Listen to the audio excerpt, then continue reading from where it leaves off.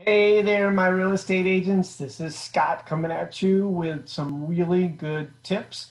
I have one amazing tip in today's market that you should be aware of when you're operating as an agent for a seller with multiple offers going on in the marketplace. And then I have another amazing tip for you when you're working with a buyer and competing against multiple offers. Stay with me.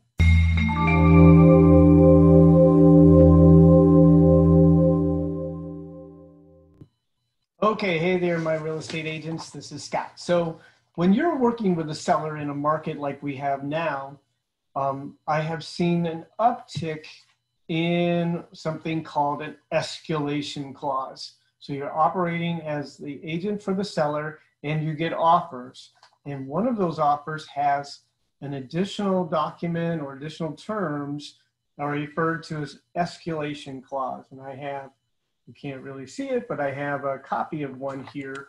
But I want you to understand something very important because you're the more advanced agent, you're the better agent, and I want you to understand the context to this clause. I'm going to try to keep it brief. I know your time is important, but what you'll find in most of these is that a buyer is saying they will make a higher offer than the other offers in a multiple offer situation. But the document also goes on and has a cap, usually a maximum amount up to a certain dollar amount. Now, on the form, it has a place for a buyer and seller to sign. And unless a buyer and a seller both sign the document, it's not enforceable, which means that if you look at what the maximum amount the buyer is willing to pay, and that's a number that the seller would accept, you literally can go back and say, you know, if you'll accept this price, whatever that maximum amount is, we're willing to go into contract with you with the purchase. As long as they don't sign this, they don't have to obligate to the $1,000 bump. And so let's say the offer is a $240 with $1,000 bump, and then there's another offer, and they'll pay up to $250, and there's another offer for $245. Doesn't mean that the seller is obligated to accept $246 if it was $1,000 over another offer. They can literally go to $250,000 and negotiate that, but they must not sign the escalation clause because that would make them responsible to only go 1,000 over the other offer. So that's an amazing tip. I don't really like these documents. I don't really advise our agents to use them because you're actually divulging the maximum amount the buyer is willing to pay.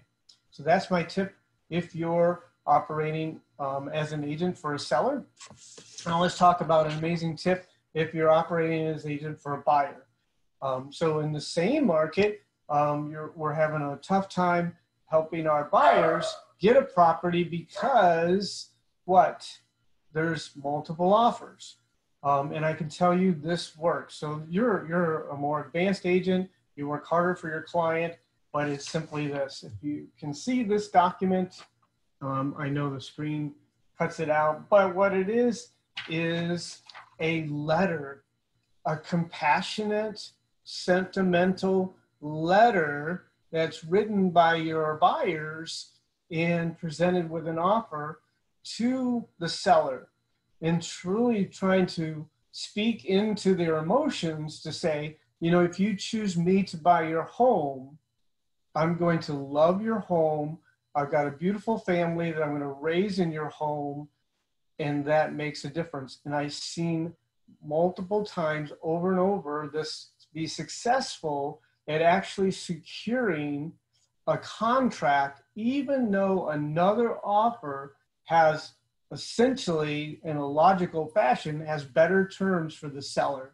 They'll take emotional driven opportunity over logic because they love their home and they want somebody else to love their home. And this is a very effective way to position yourself serving your buyers to get an opportunity to put a home under contract that they love and want, and outcompete with other buyers seeking the same property. I hope you enjoyed these 2 amazing tips and actually put them into action. I thank you very much for watching my video. Make it a great day.